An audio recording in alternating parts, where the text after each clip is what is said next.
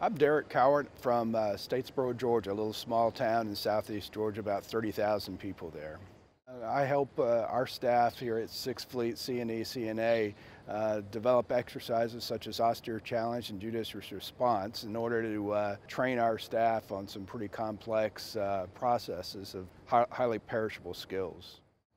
So I was recognized with the Civilian in the Spotlight Award, and I got to tell you, it was quite a surprise to me as an honor, and I'm just glad I'm not one of those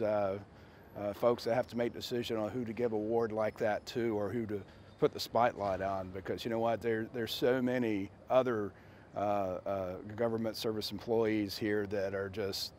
do way above and beyond, and I'm just quite honored to consider myself a part of them, and thankful to be recognized. But I tell you, I'm just one of a group of many.